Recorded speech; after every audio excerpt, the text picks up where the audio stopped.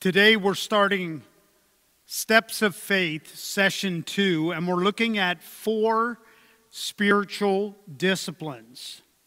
We start today with the discipline of fasting. Now, if you've missed Session 1, the introduction explains what a spiritual discipline is, why Christians need to do spiritual disciplines in their daily walk with God. What is fasting? How often do you think fasting is mentioned in the Bible? By my count, there are 77 biblical references to fasting. Does that surprise you? Despite so many references, fasting is not a frequent subject in pulpits, conversations with Christians, and this may be due to the typically private nature of fasting. Though it may be done corporately as a body of believers, like it was in Acts 13, verse 2, fasting shouldn't be evident to others. Jesus said in Matthew 6, 16 to 18. So it's possible that Christians around us fast more than we realize. But could the main reason be that fasting is seldom taught because fasting is seldom practiced? So, should Christians fast today? When Jesus was asked why his disciples never fasted, he replied, quote, "Do wedding guests mourn while celebrating with the groom? Of course not. But someday the groom will be taken away from them, and then they will fast." Matthew 9, verse 15. This was the understanding of Christians in the book of Acts, who reported fasting both in chapter 13 and chapter 14.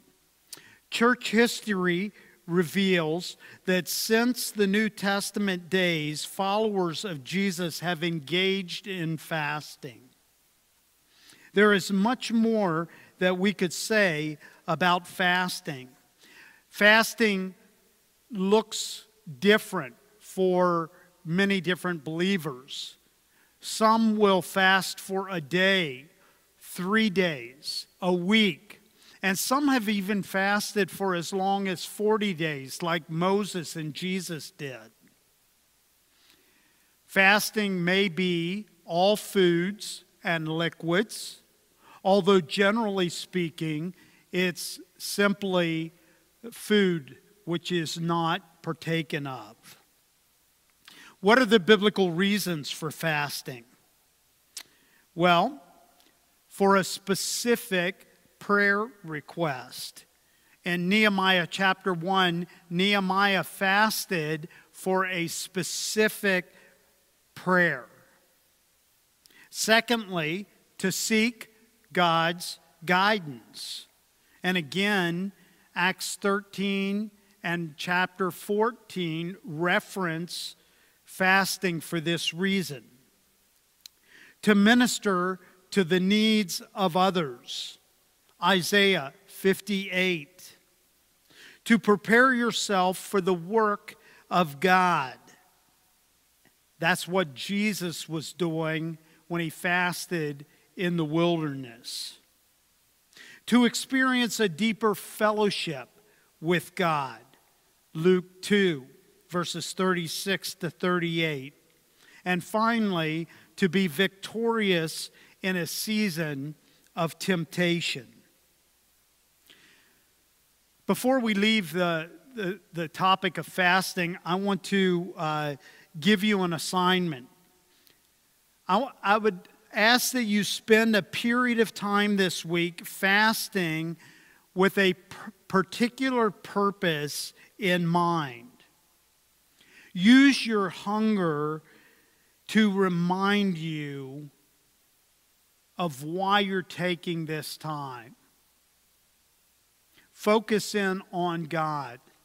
Focus in on prayer. Ask God to do something special. Then we come to the spiritual discipline of simplicity and encouragement to live a quiet life. And by the way, this is a BIC core value. Let me read what the BIC core value states. We value uncluttered lives, which frees us to love boldly, give generously, and serve joyfully. The Thessalonian Christians had lost their joy. Peace evaded them, and their hope for the future had all but vanished. Many stopped working, allowing idleness to permeate their ranks. Others had fallen into a state of restlessness and gossip. What was the problem? What agent was so powerful and mighty that it had the ability to discourage and sway these early Christians away from what Christ had called them to do? To live for Him and to anticipate His victorious return. We should note that seldom did the Apostle Paul panic over any news of the growing pangs of the early church. He understood that the Christian life was filled with ups and downs. However, the struggle that was brewing within the Thessalonian church was enough to capture his attention. False beliefs were creeping into the church. The Thessalonian believers were known throughout Asia Minor for their faith, their hope, and love.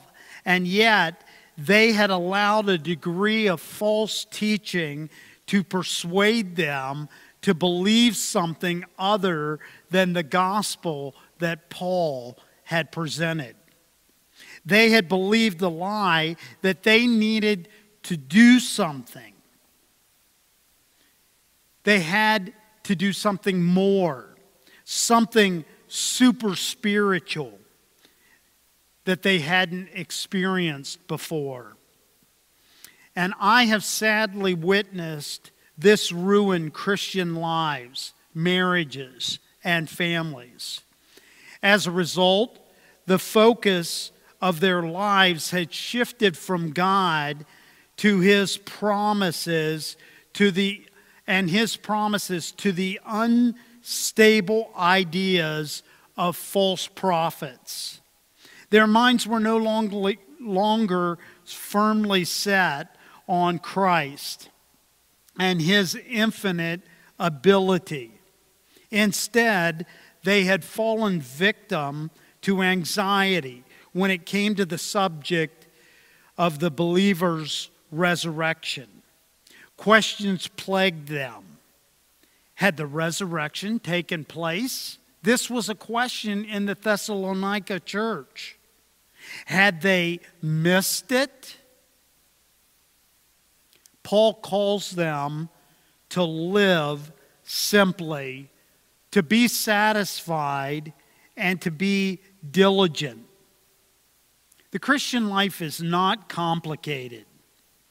But when we allow fearful thoughts to invade our lives, we suddenly find they turn into struggles. God's wisdom is sure, uncomplicated, and unwavering. He never meant for the Thessalonians to be captured by doubt or the frantic pace of their society. Instead, the Lord wanted them to learn to live simply, to be satisfied with what they had, and to be diligent in their work for the Lord. In an effort to refocus their attention on the things of God, Paul admonished these believers to, and I quote, "make it their ambition to lead a quiet life, and not to worry about missing the day of the Lord." 1 Thessalonians 4:11. Living a simple life means to live an uncluttered life. It means that simplicity is a rare pearl, and it brings freedom to our lives. So, should you practice this spiritual discipline this week, I have an assignment for you. In the consciousness of the things which we are attempting to push God to the margins, take time to spend with Him. If your life is one of worry, wanting, or work, learn to rest in God. Are new projects or owning the next toy or concern for something crowding God out? Try to identify that Satan's attempting to use this to push God aside, and work at eliminating that instead. Seek the simple, unfettered life. Our next spiritual discipline is the spiritual discipline of fellowship. And again, this is a BIC core value. This is what they say. We value integrity in relationships and mutual accountability in an atmosphere of grace, love, and acceptance. An old story is told of a preacher who visited a man from his flock who had not attended church in some time. The preacher gently knocked on the man's door and was invited into his home. The stray parishioner gestured for the preacher to take a seat next to the fire in his fireplace.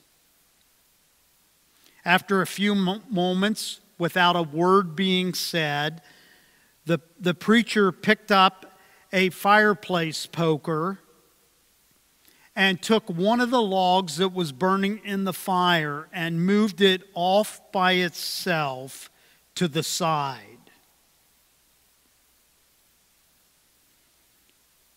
After a few moments, the fire from that log was extinguished. The flame had kindled down and was no longer apparent. Eventually, the log ceased to glow at all. Oh, the log remained on the hearth, but it was cold.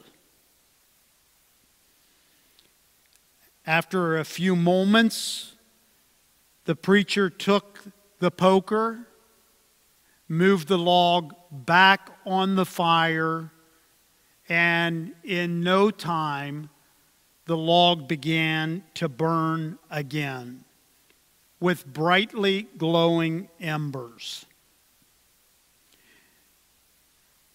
The preacher rose from his chair, put on his coat and hat, and prepared to exit the man's home. Just as the preacher reached for the doorknob to let himself out, the wayward man spoke his first words of the evening. "Nice sermon, preacher. I'll see you on Sunday." The moral of this story is that Christians need one another to stay on fire for God. What is the biblical definition of fellowship? This word is found in Acts 2, verses 41 and 42. Those who believed what Peter said were baptized and added to the church that day, about 3,000 in all. All the believers devoted themselves to the apostles' teaching and to fellowship, and to sharing in meals, including the Lord's Supper, and to prayer. These words were penned by Luke when the church was in its infancy. From the very dawn of Christianity, God's people were continually devoting themselves to fellowship. The immediate context of Christianity is community and continual devotion to the village of Christ's followers. Now, I know this is a difficult time that we're living in. And I know that online services, as good as we might produce them, are not the same as meeting in person. Friends, I want to share with you that we all need fellowship, even in these days. And you can fellowship with one another by FaceTime, Zoom, or just picking up the phone. If that's all that you have, picking up the phone and talking with one another. Paul stated how fellowship was ingrained in the very nature of Christianity when he stated in 1 Thessalonians 1, 2-3, "We always thank God for all of you and pray for you constantly. And we pray to our God and Father about you. We think of your faithful work, your loving deeds, and the enduring hope you have because of our Lord Jesus Christ." Friends, fellowship is intertwined in those verses. What are the benefits of fellowship? Well, first of all, spiritual growth. Fellowship in its purest form acts as a catalyst in the overall equation of spiritual growth. Fellowship provides a petri dish for accountability. The spiritual discipline of fellowship provides the pathway for Christians to grow day in and day out. Here's an example. A small child learns to talk and act like other members of the family due to the close proximity they live in. This closeness helps from the child to learn by watching and then doing. And the same can be said for God's body. Secondly, it helps with our spiritual formation. Christianity is an imitative faith. The disciples watched their master. They watched him live out his life, and they began to imitate him. After his death and resurrection, they went out and did what he had done. And we are invited, even commanded, to do the same. Finally, fellowship is a daily help and accountability. James 5:13-16 says, "Are any of you suffering hardships? You should pray. Are any of you happy? You should sing praises. Are any of you sick? You should call for the elders of the church to come and pray over you, anointing you with oil in the name of the Lord. Such a prayer offered in faith will heal the sick, and the Lord will make you well. And if you have committed any sin, you will be forgiven." How are we to live out Luke's words in Acts 20, where he says, "So guard yourselves and God's people"? We live them out in community. And fellowship is vital to sharing God's word with others.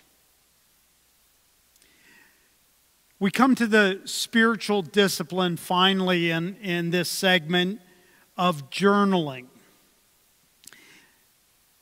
In his chapter on journaling as a spiritual discipline, Donald Whitney explains in detail how to do it. Let me share some of his ideas with you. Whitney's idea of the exercise is worth repeating. It's an introduction to what he goes on to explain.